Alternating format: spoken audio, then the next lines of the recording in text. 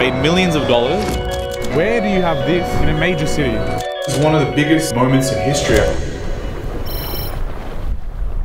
What's up, guys? Welcome to Sydney, Australia. This is where I was born and raised, so it always feels crazy coming back here. Australia may be the slowest first world country in terms of pace of life that I've experienced. Every time you come back here, it doesn't matter which country I've flown in from. I just literally came from Bali, in the middle of the jungle, with nothing going on. All I was hearing was birds chirping and fucking crickets. And somehow, Australia is still slower than that. There's 6 million people here. We're in the middle of downtown. Somehow it still feels slower. But that's the way of life here. If you are young, hungry, motivated, dedicated, and you've just got that fire inside of you, like I did, then in your earlier years, this is not the best place to thrive. My energy and who I was as a person did not fit into Australia. I had to go to America and then realize that everybody else around me had a very similar drive and mentality to me. And only once I felt like I had the right peers around me and I felt like I fit in, that's when I started to thrive. So see the world, see if you fit in somewhere else, because purely sometimes getting out of the same old environment can help a lot of people thrive. If you're new to the channel, please subscribe, like, comment, and if you're not, please follow me on Instagram, Twitter. Drop me a message and let me know you've come from today's video. I'm only gonna be here for a week, so it's gonna be a very quick trip, but now it's time to go to the next place, so.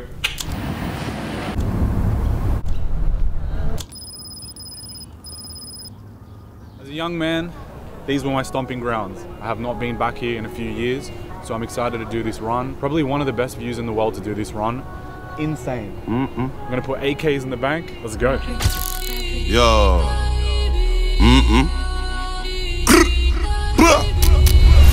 Wow, man down. You ain't really bad, pipe down. I don't give a fuck right now. Why everybody judge like Simon Cowell? All up on my IG, undercover. But you don't like me, suck your mother. If a nigga try me, won't recover. If you don't like me, pretty in a real life, and a gram. Where you get that ass from? Goddamn. I don't want a Rari, but I can. Free on my army, to land. No dark hole, got the strap for them. Skirt the whip like Sebastian. They don't wanna see me, no shank on them. Man, I bad man, I roll. This is one of the biggest moments in history, I think. Like, in terms of evolution with humanity, I think AI will be one of the biggest changes that we've ever experienced. The stock market has rallied a lot, especially in the tech sector, because people are betting on AI. Now, AI is still not profitable. There is no clear vision in sight for most of these companies. They're just spending money and hoping for the best. But I think that it's gonna pay off. You know, like a lot of people say, this run up in the stock market is unjustified, and it's very similar to the dot-com bubble, and everything is gonna collapse and crash. Even though we're in the very, very early stages, this is something different. If you're investing in stocks that are more tech-based, more AI-based, I just don't see it slowing down, in my opinion. I really don't know. Like, I'm so heavily invested in the AI space right now that I think it's just going to be exponential growth from here. We are still early days. You know, a lot of people used to talk about crypto saying like, oh, we're still early. And so they're investing, assuming that blockchain is going to take over and it's going to revolutionize everything. But this is what AI is.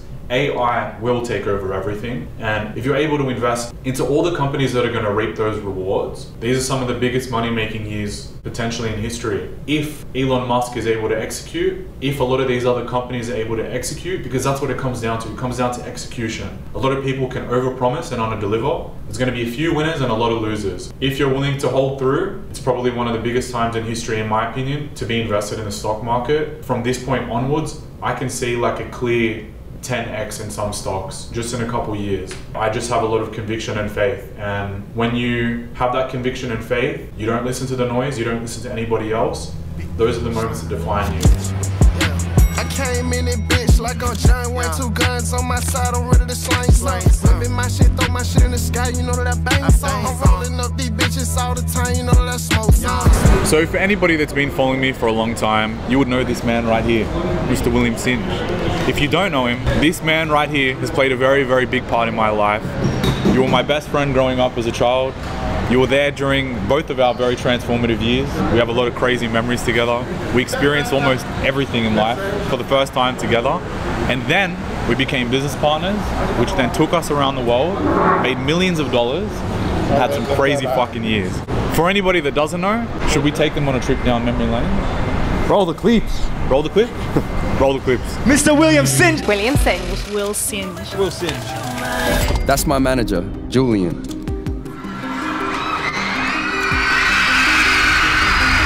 2 sold-out shows. To be standing in Austin, Texas, it's like giving me butterflies. Young star up in the building. Don't let Hollywood ruin you. Those are some crazy memories. We did a lot. We both met because we were both very young, the same city, both pursuing music. We were very inspired and motivated to become musicians. We used to always sleep over at each other's houses, make music all the time. We grew up as young kids just like with big dreams. Just the journey that we had was wild, like from one thing to the next. Because when we were both young, I think like we were around 14, we did this video. So we posted this video to YouTube. You remember it? It was called All About YouTube. All About YouTube. And we sung this song, and I swear like the next day it had a bunch of views. Had like 100,000 views. 100,000 And 100,000 views back then. Was, yeah, that's like having 10 million now. Yeah. Because YouTube was just beginning. All of a sudden I had this email from this guy who was the manager of YouTube. Yeah, that's right. He wanted to meet us, me and Will. And because he was the manager of YouTube, he could just essentially press one button and blow you up. Yeah. He pitched me and Will to essentially create a group. We're gonna do a duo. At 14 years old, I was going to be the rapper, you were going to be the singer, and then he was going to manage us. But we were so young, and at the time, we ended up not pursuing this duo project. Yeah. And then I think like a year later, I was doing my music project, you were doing your music project. I was starting to do well, and then I had this idea to start a music festival. Right. And I sort of spoke this into existence. I was like a little bit nervous. I didn't really know whether it was going to be successful, but I took every dollar that I had made from all the things that I was doing. Yeah, ended up selling out. And because you were my best friend at the time, I put you on the lineup, and you performed on stage.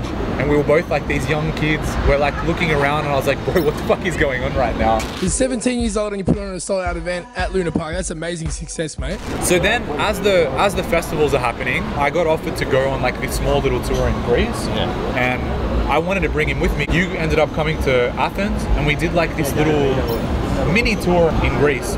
This is before. This is just after ID. Yeah. ID, and then same period. Yeah. But before you guys managing. Yeah, way before. I would have been 16 or 17. Then I moved to America. That's right. Yeah, I moved to America, and during that time, like it was a bit of a rocky period for me because I ended up like sort of fucking up my life. I ended up during this period working with Timmy Trumpet. That's right, so I started like learning about marketing and artist management and all this stuff works. And then you came off X Factor. You're in a boy band. And I hadn't seen you in like a year. Yeah, I hadn't seen you in a long time. And I remember we were going around and like there were just thousands of girls everywhere for you guys because you were really popping at the time. And then you kept doing your thing, and then eventually it was getting to a period where you wanted to exit this group and do your own thing. We then talked about all the things that we wanted to do, and I came in with some tweaks. Yeah. I came in with some marketing. The marketing side, and just like how to actually like push things globally, like that was where you came in, because I was just recording songs. Yeah, you're recording songs, and then I came in with a strategy of like, how can we actually get people to see and hear this? Yeah. We ended up touring the whole world. We went practically to every country, every major city in the world, and then we met with every record label in the States. Yeah, we go from your bedroom to making your covers to then selling out tours all over the world, and now we're in LA and we're around so many celebrities. We're at Jamie Foxx's house, staying in these crazy mansions, and then you had this massive song that went top 5 in like 30 countries. It's got how many on YouTube? Pull it up right now. It's coming up. It's almost a billion. This man right here is a very pivotal person in my life. I owe you for a lot of my success, a lot of my education. Without you, I would have never been exposed to so many things that we did, like working with some of the best music producers and songwriters. Like that for me was very eye-opening. Just through our journey and like, you know, being able to be next to you all those years was like massive, and I will have those tools and those skills even for business my whole life. Like I learned so much about being a businessman managing you because I had to pick up the phone like 50 times a day and work out your deals and like try to figure out how to get your fees higher. I remember his first show I booked him for like $400, and then like towards the end I'm like booking your shows for $50,000. And it's the same vice versa, bro. Like I would definitely not be in the position I've been in or have the experiences and the mental like know-how of a lot of things if it wasn't for you, man. One of the best things is that even though we don't work together anymore, we were able to part ways still being very good friends. Yeah. And that's why, like, you know, we're going to be very close friends for the rest of our lives, and you don't see that very often. Like, you don't see business relationships, especially from people that were that close of friends, that just end well. Yeah, no. It doesn't usually end that well, and so I'm very grateful that we were able to continue being friends. And I'm stoked to see everything that you do and put out, and I'll always support you. Oh, bro. I'll always be here for you as a mate. Same here, mate. Yeah. And if you're not, better not say that, eh? What? Make sure you go follow, subscribe, Instagram, Twitter, YouTube. Put your MySpace there. Where are we off to now? Cigar Lounge Bar. Let's go. Time to get a coffee. Crazy. Even in winter, it's such a crazy place to walk around. Like, where do you have that view in a major city? I heard that Cape Town is maybe sort of similar, but yeah, Sydney's a beautiful place. We now got to get that coffee, and it's what? Too late for most places. That's the only shit thing about Australia, is everything here closes too early. It's like 3 p.m, almost everything is already closing. There's a big difference between Australia and the rest of the world when it comes to coffee culture, because Australians live and die by their coffee. And if you start a business or a cafe and you serve mediocre coffee, you will very quickly go out of business. And that's why Starbucks, practically the only country where Starbucks failed, was Australia.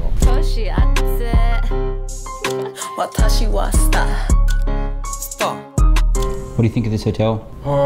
So I noticed that my bed sheets had not been changed for 4 days. I called them up and they said, oh, we only change those when you request it. And I said, but surely after a couple of days, right, you'll just do it? It's been 4 days. And they're like, oh no, you have to call to request it. Mind blowing. 4 days? Crown seems like they just don't care. Maybe the hotel is just not their main source of income. Maybe it's the casino, and so it's not a priority for them to take good care of this place. They don't care about the guests. They don't care about the experience. It's disappointing. It's very disappointing when you're paying thousands and thousands per night and to have such bad service. You know, I tried to book the presidential suite and they were so rude and obnoxious that it made me feel like they don't deserve any form of promotion. You know, I love this city, but this has just kind of dampened my experience here. So I'm gonna leave today, go somewhere else. But yeah, I hope that they step up their game soon, but maybe it's not a priority for them. I came in it, bitch, like I'm John Wayne, 2 guns on my side, I'm ready to slang.